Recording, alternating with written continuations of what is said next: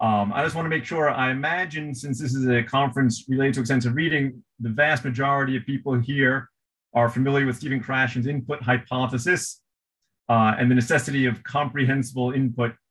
I'm going to assume that's a given here. Most people are familiar with Day and Bamford's 10 principles of extensive reading, kind of, the guideline for many of us, what exactly is extensive reading. I'll show you those in a moment. Are familiar with mReader, the system Tom Robbs created to help schools determine if students were actually reading and keep track of the books they were reading, and are familiar with X-Reading, the system I developed, which also helps schools determine if students are reading, but also, more importantly, gives access to the graded readers. Okay, so this is mReader. Again, it's just a website of quizzes for, I believe, over 7,000 graded readers. And X-Reading is a digital library. 2 years ago, we had 1,000 books. Now we're up to almost 1,500, and it's continually growing. Okay, but I'm not here to talk about X-Reading. My point I'd like to get to is Tom and I spent a tremendous amount of time and energy developing these two systems because we thought that these were going to make extensive reading much, much easier for everybody to implement, and it was going to be, this hugely successful. This would allow extensive reading to take off around the world. Okay. However, we both noticed something which we called failed extensive reading programs. Okay. I noticed it, Tom noticed it, and when we got together, we started discussing this phenomenon. And when I say failed ER program, I don't mean anybody got injured or anything like that. Just simply students who are not reading as much as the teacher expected, okay? Or students who are not enjoying as much as the teachers expected they would, okay? And I think this goes, for one, just teachers had too high expectations, like teachers often have. The best laid plans don't always work out as well as expected. But when Tom and I really thought about it, we realized in some ways it goes back to the 10 principles, this phenomenon of teachers being disappointed. And despite the 10 principles being, extremely helpful and well-intentioned, they don't explain actually how to implement an extensive reading program. In some cases, they actually impede the success of a program, especially in an academic setting. Okay, in other words, these are great ideas and they can be very helpful, but in some cases, they can actually be counterproductive. Okay, so these, if you're not familiar, these are the 10 principles of extensive reading. And Tom and I thought that if we were going to try to come up with 10 principles, these are the principles if you want to implement an extensive reading program, we want to come up with 10 principles of a successful ER program. Okay, this is for teachers, again, who already know Stephen Krashen, input hypothesis. They understand graded readers. They understand the importance of comprehensible input, but just their program is not working out as well as they had hoped it would. And we were going to, in kind of paying homage to the 10 principles, we were going to make it the 10 of extensive reading. We were going to make it the 10 principles of successful ER program. However, after coming up with about 30 principles, we then started realizing that most of them, or many of them, were actually just factors of the same principle. And we ended up with 8. But I think that's still pretty good, okay? So number 1 is teachers have to set goals and track their students' reading progress, okay? I think too many teachers have the impression that I'm just gonna introduce my students to extensive reading. It's so much fun, they're going to enjoy it, and that's it. And unfortunately, that's just not the reality, okay? They need short-term goals and long-term goals, okay? Long-term goals are very important, but sometimes they can be too daunting. Read 100,000 words or 200,000 words over the course of the year. It's a lot on students on the first day when they see that. So there should be short-term goals for how much they should read every week or every 2 weeks, and then also the longer-term goals. Students need to know they're being monitored. because otherwise, again, they're just not going to do it. And I'll get to that in the next slide, the next point. And it's important to regularly display their progress, to let them know that you see what they're doing and that they should know, they should see what's going on and they should be aware. Okay, so the first point is, again, setting these goals. The second point is assessing and grading. Okay, I think especially in the early days, the idea was extensive reading is for students' personal satisfaction and therefore should not be graded. But I would argue students are very busy. If it's not assessed, they're just not going to do it. Maybe the best analogy I can give, or one I like to give, students consider grades, or I should say grades are currency for students. Okay, what I mean by that is that's how they get paid, by getting good grades. Okay, and that might sound a little strange, but I often tell teachers, I mean, how many of you enjoy teaching?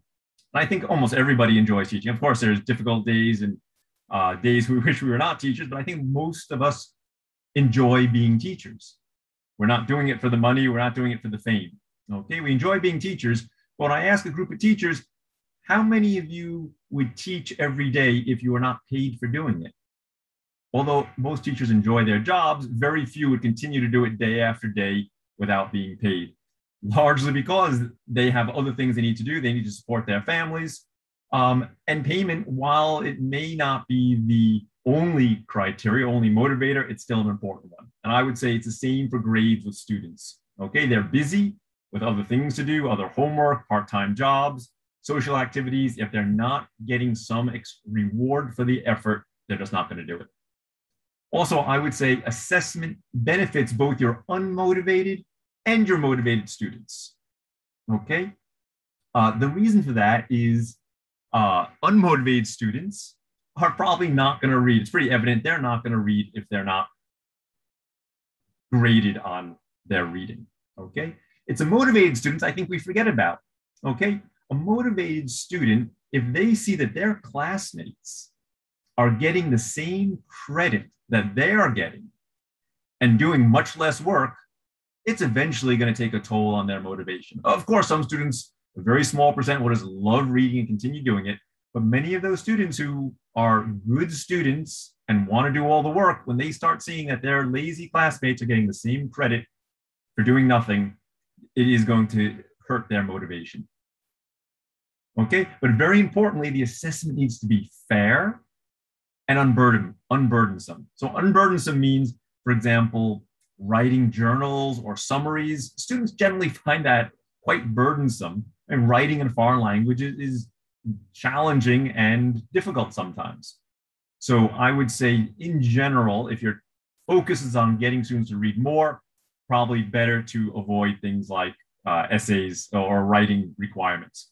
And the alternative might be quizzes, but if the quizzes are tricky or difficult, again, it's not going to help students' motivation. They need to be very fair and easy if the student has read. Okay. Also, I suggest having easy to reach minimums and hard to reach maximums. Okay. So a common rubric might be something like this. Okay, it has to be 59,000 words or 100,000 words, whatever it is, there's a pass and a fail.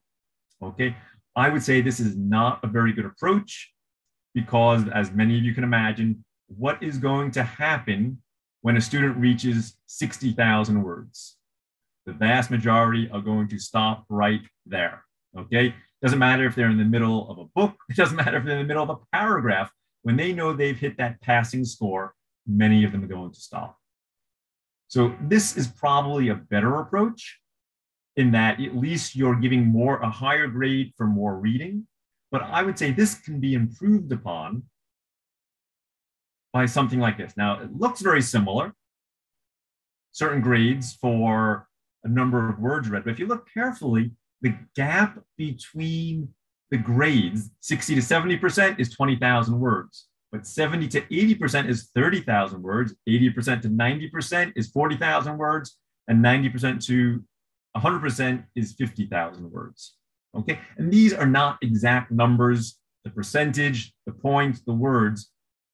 The point I'm getting at is that you should make the highest goal something that you know only a few of your top achieving students will be able to reach, something that they will feel very proud of doing because they knew they were the only ones who could do it. At the same time, make the minimum something that you know your lowest motivated or lowest ability students can still do and feel satisfied and pass the extensive reading portion of the grade of the class. How much should they read? That's a very different answer for every institution. I've created a kind of rubric based simply on reading speed and time. And I don't have too much time to show this to you, but I'd be very happy if anybody emails me. I'm very happy to share this. It's just a very simple Excel spreadsheet with some formulas put into it. So if you know your students' average reading speed, let's say in my case, my students, the average reading speed for one class is 125 words a minute. I want them to read for 10 minutes per day. So I can calculate, I want them to read approximately 8,750 words per week. There's 14 weeks in my semester. That's where I'm going to get my minimum score. My students at minimum should be reading 10 minutes per day. And that's going to be right here. Oops, I'm not sure you can see this. And then if they read beyond that, then they can start getting more points. Okay. Again, as I said before, do not copy these numbers. These numbers have to be appropriate for your students. The idea, though, again, is make it easy for those who don't want to read so much and challenging for those who do. Okay. Also, just some guidelines, obviously, depending on the type of class. If you're teaching a 4 skills class, you're probably going to expect less reading.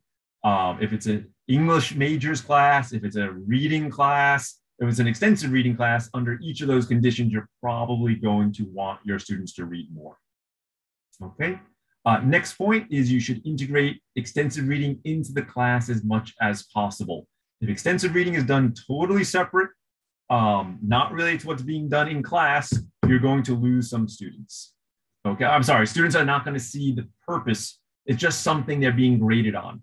If you can integrate it somehow. So number one, the easiest thing is give them some time in class to read. I'm not suggesting the entire class, but give them 5 or 10 minutes that tells them this is something important to do. Okay. Another idea is have the reading done for homework, and in class, spend a short amount of time doing some kind of activity that is related to the reading they did the night before. Okay, I think that very often today is called the flipped class. I think when I started teaching, we just called that being prepared for class. Either way, I think you get the idea that students can be expected to do something with their reading during class time. Also, the use of class readers can be very beneficial. I don't know if anybody saw Michael Furmanovsky's presentation earlier today when he talked about the class readers and his kind of adapted reading circles or literature circles. Can be very engaging, giving students a purpose to read. Also, competitions between classes, between individuals, between pairs. This can be very motivating for students. Okay. Extensive reading should be part of the reading, the whole curriculum, not just one teacher or one class. Okay. Because students are not going to get enough benefit for that. Okay. And the benefit of extensive reading are real, but they take time, okay? And you have to make sure students are aware of that and colleagues are aware of that. They're not going to see big benefits in just a couple of weeks. Jackie, can I ask, how much time do I have left? I wasn't really, because I started so quickly. Is it almost over?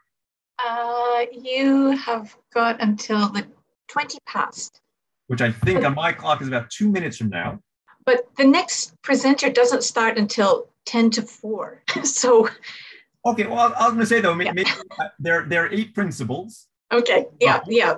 Please finish. Well, no, there's 8 principles, and there's always a chance that someone else might not show up. So right. I can leave the 4. Right. If you'd like me to, I can continue going through the next presenter is starting at 25 past. Wait, 25 past. Oh, I do beg your pardon. Oh, okay. So if anybody is still listening and was interested in these keys to a successful extensive reading program, I'm I'm happy, if I get a chance, I will share these later in the presentation or later in the conference, or I can always send the slideshow to anybody who's interested in seeing it. Right. Okay. Cheers. Cheers, Paul. Thank you very much. Sure, my pleasure. Cheers.